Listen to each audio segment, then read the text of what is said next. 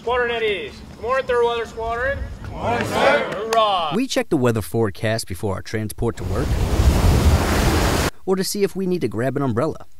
The Air Force's 3rd Weather Squadron must provide the Army with accurate weather forecasts for their missions, rather than if they're going to need sunblock. 3rd Weather Squadron has been around since 1937, and we were one of 3 original weather squadrons in the Army Air Corps.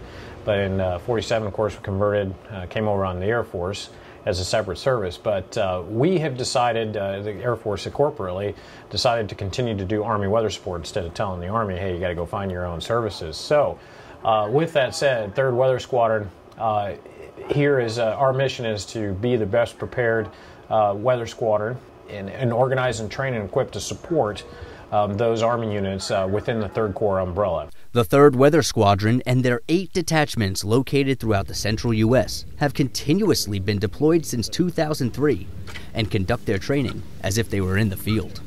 The Army, they're interested when they take off, en route weather, and if they're going to be able to make it home. And that's where we come in to play. That's where it gets actually pretty challenging, because it's the topography, it just changes. When you're in Afghanistan, what do you have? Mountains. When you're in Iraq, what do you have? Almost a dust. So, and they're in it.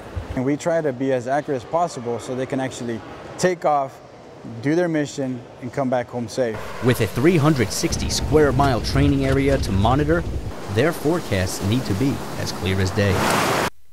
Reporting from Fort Hood, Texas, I'm Staff Sergeant Timothy Gallagher.